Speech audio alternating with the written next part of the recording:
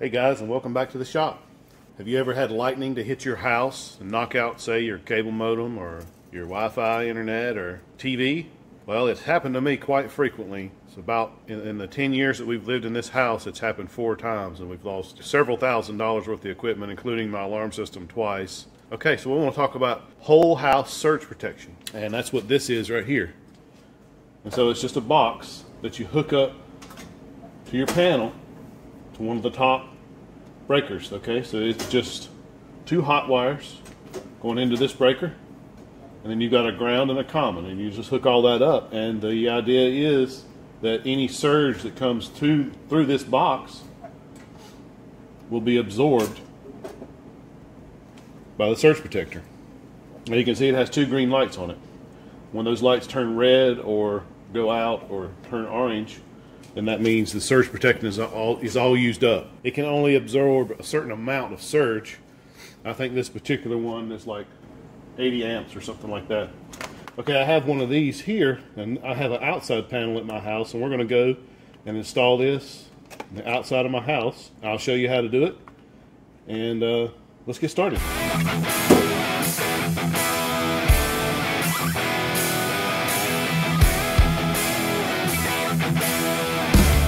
Okay, this one has a 5-year warranty, and it's supposed to protect up to $75,000 worth of damaged equipment. This one says 80 KA protection. So this will be linked in the description down below. And if you click on that link and purchase it, it won't cost you any extra, but it will help out the channel.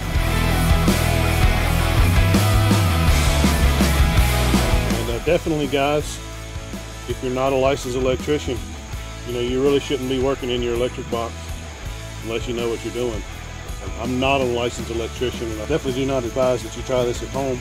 Get a licensed electrician to do it. That being said, it's not difficult to do. If you're going to work in a live box, obviously just make sure you don't touch anything, because it will shock you. Carefully slide the wires up through there.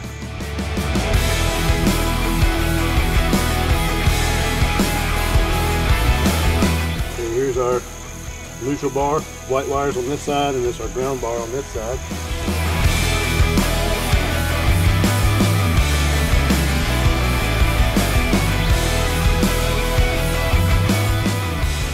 Okay guys, there it is installed. See, it just pokes through. It's got a little nut on it there, holds it in place. And the green wire is going to the ground bus. White wire, common bus. And our 2 black wires go to our breaker. All right, we're ready to switch it on. And green means protection is okay. So we now have a surge protector connected to our house. So hopefully next time lightning strikes, surge will come through this breaker, down through those wires, and be absorbed by this guy. So I can come out here, and when that light goes out, I can check it and replace it. Alright guys, I hope this helps. Like I said, if you're not comfortable working in an electrical box, by all means hire an electrician. You need to make sure everything is up to code as well. And this is the noise you've been hearing the entire video. She just can't not. Alright guys, thanks for watching.